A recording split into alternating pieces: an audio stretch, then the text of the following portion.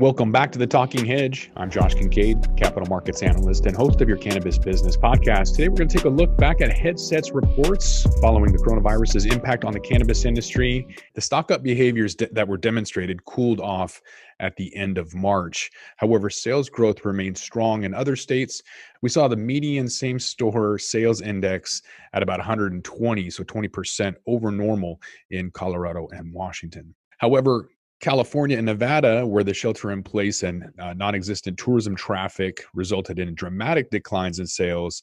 So looking at this graph here, where the black line represents an average sales day, you can see that in Colorado, Washington are above average, with California and Nevada dramatically below that black line. So over that last weekend, there was inventory levels in decline in most states as consumers continue to make purchases that are higher rates than normal, which led to a decrease in the average weeks of inventory for cannabis retailers that had inventory on demand. For example, the average retailer in Alberta now has enough inventory for 4.5 weeks compared to 5.2. So across the U.S., we're seeing in each state, and in some cases, individual cities and counties making their own designation for operation of cannabis retail. Across the West Coast, cannabis retail, including medical and adult use, were deemed essential. At Massachusetts, only medical dispensaries remain open. Throughout Canada, most provinces are allowing cannabis retailers to remain open, taking precautions to encourage social distancing. In many provinces, this includes a click-to-collect capabilities for stores. Ontario closed their stores, making it for delivery only, and then reopened that back up after some pushback. So here's a graph for increase in cannabis sales for Denver, Colorado. General fears of the pandemic and potentially stores closing drove some people in Denver out to start hoarding some cannabis. So we saw from March 16th through March 22nd, an average store in Colorado receiving about 40% higher sales volume than an average week. So the potential closure of rec stores in Denver led to a surge in purchases. That median store saw a 60% increase in sales compared to an average day.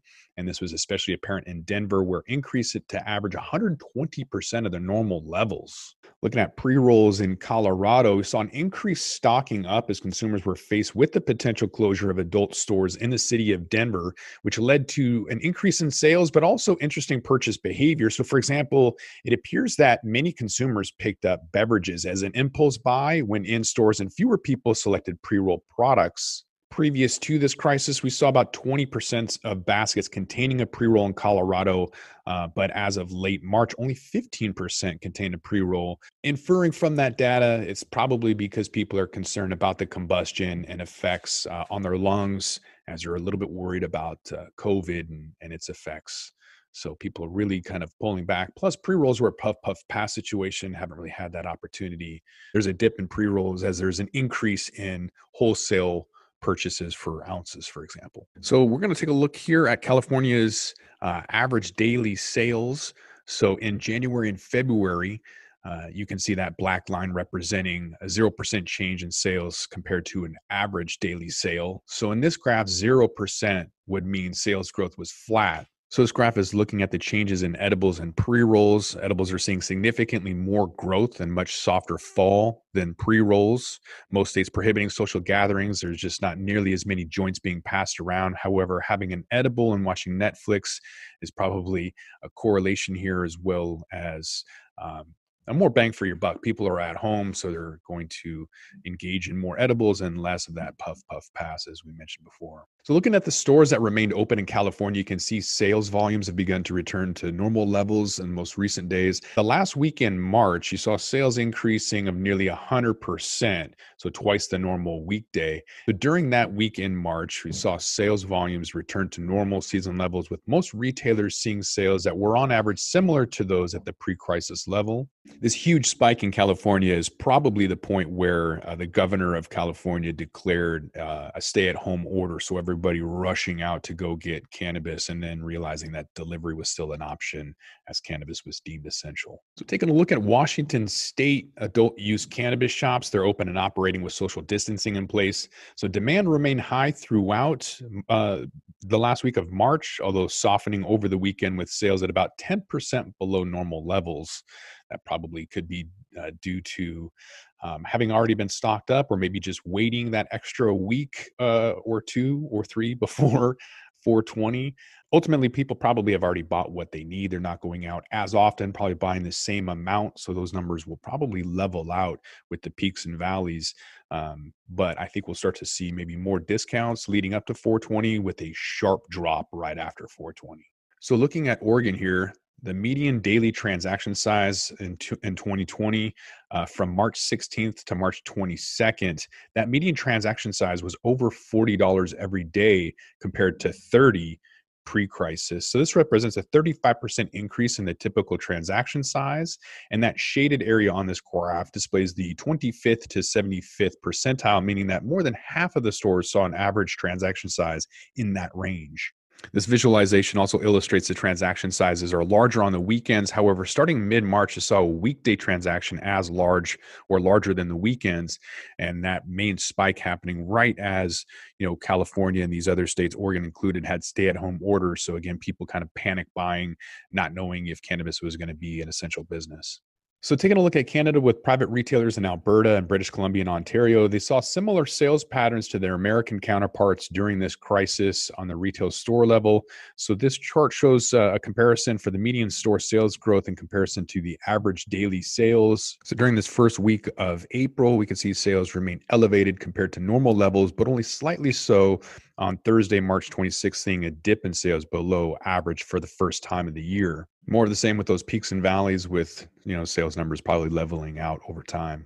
All right, back to the US, taking a look at changes in the average daily sales by category in US markets. Edibles are the number one category being sold, followed by beverages, which are pretty much the same thing. So across the US, overall sales increased by 10%. So this provides a good baseline to compare each category against, with edibles and beverages and flowers are the only categories that have an average daily sales increase that beat the market at large, with edibles being the clear front runner at 28% growth. At the other end of the chart, you see pre-rolls and topicals completely missed out on the stock up surge, both having a 13% decrease in average daily sales. So this implies that customers were not focusing on these product types when thinking about stocking up ahead of the potential period of quarantine. Could be that topicals are available at Walgreens or Rite Aid or CVS, and that pre-rolls are a social item. And maybe have less of a value at home where people can possibly roll their own or use a bong or whatever. But pre-rolls are definitely taking a hit. So this chart shows the percentage of prior day sales. So this shows the daily percentage of prior day sales in January and February. And it's a trend showing the very predictable and regular trend of sales growing on Fridays. It's up 25 to 40% over Thursday. Sales slightly waning through the weekend, with Saturdays about 5 to 15% smaller than a Friday, and sales generally climbing Mondays through Thursdays. So when adding in April, we can see that things are changing rapidly. So when we add in the data from April, you can see that things are changing rapidly. There's a lot of promotions that are given out in either text or online offers for pre-orders. Washington State doesn't have delivery, but those that do have minimum orders in California increasing sales substantially. So with a $60 minimum order in California, for example, you're seeing people spend on upwards of $150 per transaction. So there's a lot more purchasing. Maybe that's because people are at home, they're able to try more stuff, or they're stressed out, so they want to buy more. Either way, we're seeing some interesting trends in increasing purchases and product types from online sales during this crisis. So back to Canada, we're going to take a look and see if this outbreak has changed the category preferences in Alberta. So we know in the US, there's been a slight shift away from pre-rolls, and this trend is present in Canada as well, with the market share of pre-rolls falling from 22% in March to 17% today. It looks like much of the shift was captured by the flower category, which saw a rising market share through the end of the month, increasing from 53% at the beginning of March to 57% at the end. So just a product shift or preference away from pre-rolls to more bulk buying. And then comparing two of the older markets in Colorado and Washington. So these two mature markets, they've seen different sales trends since the start of this crisis last March. So we find that both initially saw dramatic sales spikes in March. We see that Washington sales are currently slightly above average daily levels, and Colorado were just below. So it could be due to the collapse of tourism. So this graph is showing the difference between February and April with beverages and edible sales in Washington state, comparing the market share on the 1st through the 7th of February and that of April. So market share for these products increased about 10% in early February to around 12% today. Increase is likely driven by a decreased consumption in inhalable products due to the negative media attention on the effect of smoking and vaping on lung health and the current threat of this respiratory infection. So this graph looks at the sales pattern shift as a result of the shift in purchasing patterns of consumers during this crisis. This data compares sales in Washington and Nevada, Colorado, California, and Oregon markets. And what they found is that sales have shifted slightly away from evenings and weekends. It's likely due to consumers no longer shopping on their way home from work, but rather shopping at times that are most convenient and offer the fastest way to shop, keeping social distancing in mind. And furthermore, the industry shifts to include more online clicks to collect, and delivery can be expected as a shift away from traditional weekend and evening purchases. So this chart is an index of sales, and the numbers above 100 represents times where sales are more common than before. So we see that Tuesday and Wednesday mornings are seeing significant increases in sales volumes, and evenings, especially Friday evenings, are seeing significant less volume.